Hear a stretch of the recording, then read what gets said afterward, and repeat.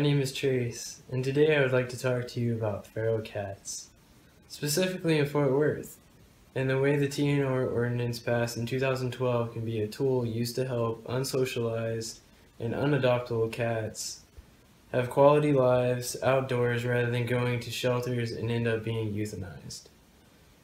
A feral cat is a cat that lives in the wild that is not domesticated with humans. These cats are not equipped to live indoors in close quarters with humans also. They could have been born in the wild or just spent a very long time out there. Okay, so what? Can't we just leave them alone? In short, no. Leaving them alone would lead to an enormous amount of cats outdoors because of how quickly they do reproduce. One female can produce more than 100 kittens in her life.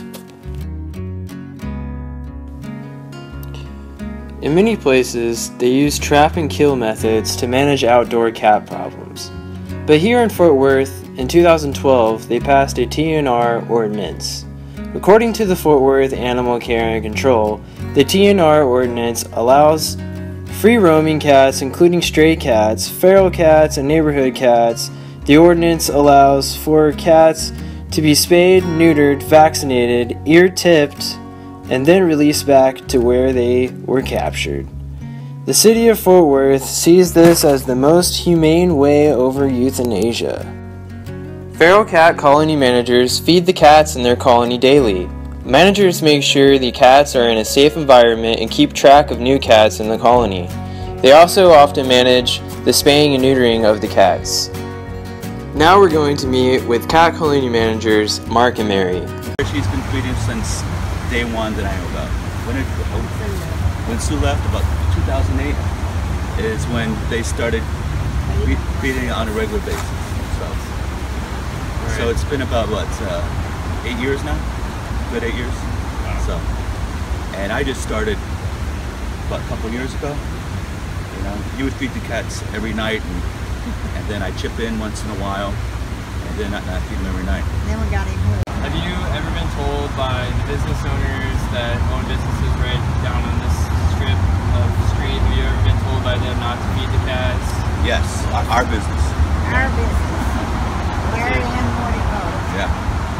Is it pretty often, or is it? It's not often. They gave up on me. Yeah. Do you think the business owners own this part of the land, and do you think they have the right to tell you not to feed the cats if it is their part of the land? Well, I'm pretty sure they don't own this. This is a park, I believe. Park, you know. What is your overall love for these cats? What compels you to want to make them have a better life? Not have to well, besides loving cats and dogs, just wanting to alleviate some of the suffering. Yeah. Have you seen anybody dump a cat back here before? Ever in the act? I haven't. But although when you get a cat that's instantaneously friendly, you know that cat is dumped. Right? Like this one. And if you ever saw somebody do that, would you report it? You know, I don't know who to report it to. Would I?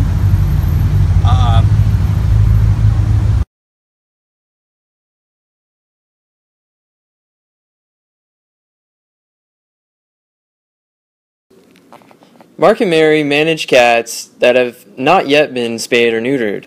Hopefully, with the help of Texas Coalition for Animal Protection, we will be able to start spaying and neutering of the cats to stop the reproduction cycle, which is endless. If the city decided one day to come back here and trap and kill your cats, what would that do Kill to you? them? Yeah. I do my best to Kill them. no sabotage their efforts. That's yeah. You know, in a non-violent way. Have you ever heard of the new type of law that they've passed to trap, neuter, and release cats back into the wild so they don't reproduce, right? I have, yes. Rapidly? Okay. Would you guys be open and available for these cats being neutered and spayed? Not me. Okay. That's the most humane thing. Yeah. because eventually we're not going to be here, and they'll just begin to starve, and you know, lead a very savage, vicious life. Yeah. Well, we're going to give a call to action, and we're going to probably slowly start spaying and neutering these cats, releasing them back here so they can, you know, live better lives. Yeah. Just wanted to congratulate you guys for being excellent caregivers. I really appreciate you guys coming out here every day and doing this, because I love cats, and I think they didn't deserve to be back here. It just happened. Yeah. So I'm sure you're thinking, TNR sounds like a great solution. I mean, who actually wants to euthanize cats? Well, most who are against TNR are those directly or indirectly affected by feral cats. Listening to cats yowl and spray is annoying behavior that can usually be eliminated by spaying and neutering. Another group largely against TNR is the American Bird Conservancy because of the claimed impact on bird population. However, feral cats that do hunt largely prey on mice and rabbits over birds. TNR has drawbacks as well, despite all the plus sides. The first is ownership. The dilemma here is, are colony caretakers the owners of cats? If they are legally the owners of the cats, they could be liable for any damage or issues caused by the cats. Another large dilemma is preventing animal cruelty and protecting the cats from risks they face outdoors. Loco's Law, passed in 2001, makes animal cruelty a felony or misdemeanor in Texas. This law classifies cruelty as torture, abandonment, and killing, all as animal cruelty. Even though laws are in place, cats are still abandoned outdoor by their owners, and cats are still deliberately harmed by humans. Even though these laws are in place, they are difficult to strictly enforce.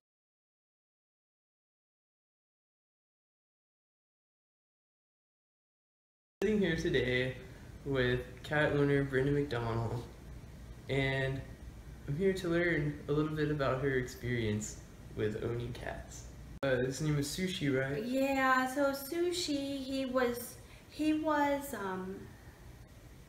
a cat from a friend. He wasn't doing real well in their household. So I took him in. He was still a bit of a kitten, so he had a wild streak and he liked to go outside. We did not keep him out all the time. We tried to keep him as an indoor cat, but the one night he got out and he didn't come in. He wasn't even gone 24 hours. And it was the next day I was calling him and I couldn't find him. And well, it was one of my biggest fears. I know sometimes, you know, there are coyotes that probably run through, and when I found Sushi, I thought maybe a coyote had got him, but I'm a nurse, so I looked at him a little closer, and he was actually cut in half by, it looked incisional. It looked like it was like a clean cut? It was a clean cut in half. And they had him posed. He was laying right out back, right outside the fence line where I would have found him eventually. I just don't go out there that often. And they had him laying on his side with his paws crossed over. So it was almost like he was posed.